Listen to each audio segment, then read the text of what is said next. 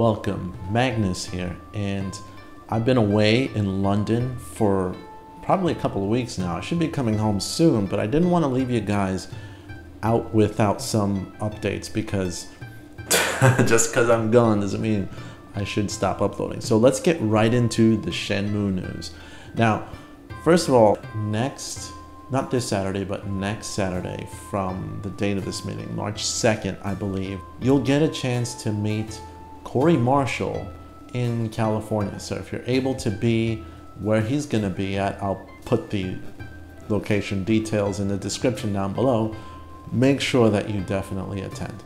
Secondly, the Magic Monaco conference is going to reveal new information and gameplay footage about Shenmue 3, which we're all looking forward to.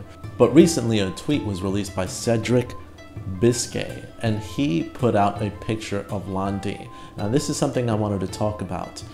Looking at Lan Di at this picture, you can tell that they've actually done a lot of work for improving the character models. Now, from the initial Kickstarter campaign till now, there have been a lot of tweaks that have been done to the characters and the 3D models that have been updated.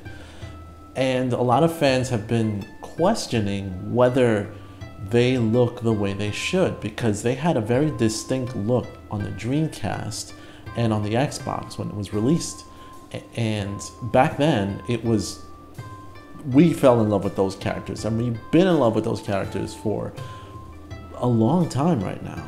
So now you've got the new release, and it looks like that everyone, Yu Suzuki and company, are doing whatever it takes to improve the models, improve the flow, the characterizations from everything that they've released thus far. And they didn't want the public to see it until it really looks the way it should, I'm assuming, from a gameplay perspective.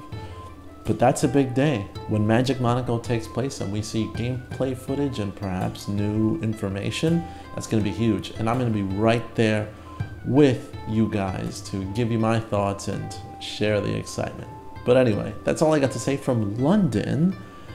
If you've got any comments that you'd like to say about that new Lan Di poster, let me know in the comments down below. And are you going to be able to meet Corey Marshall in California?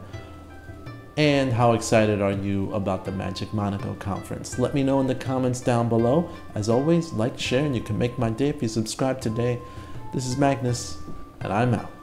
Just a Shenmue fan in London. Hope I'm not alone. See you guys later.